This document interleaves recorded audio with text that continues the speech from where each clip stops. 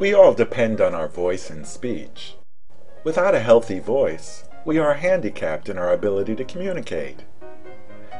This is what healthy vocal cords look like.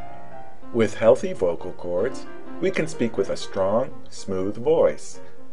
When the vocal cords are strained or damaged, this ability is impaired.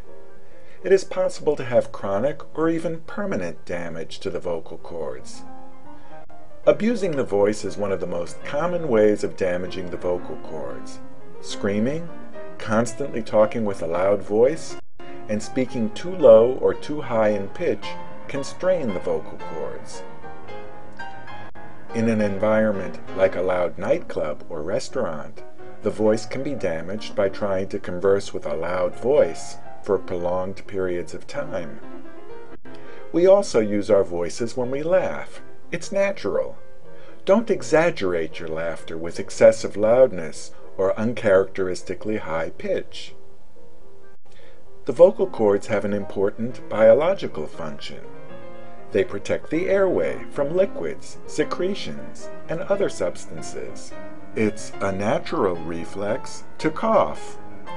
When we cough, the vocal cords may come together quite forcefully. Constant forceful coughing or throat clearing can harm the vocal cords. Try to manage your cough. Keep it gentle.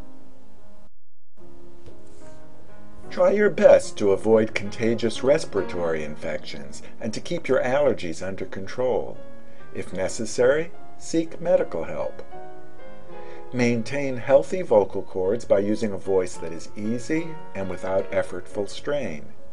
If you have a stressful speaking situation, take a moment to prepare.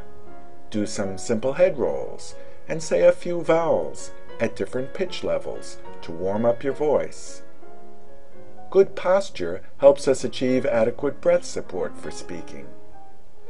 The best way to breathe while speaking is to use the diaphragm and the muscles of the abdomen. As you breathe in and out, you should feel the abdomen go in and out. Speaking is vital to our lives. At Confident Speech, we'll teach you the optimal ways to use your voice. After all, your voice has to last you a lifetime.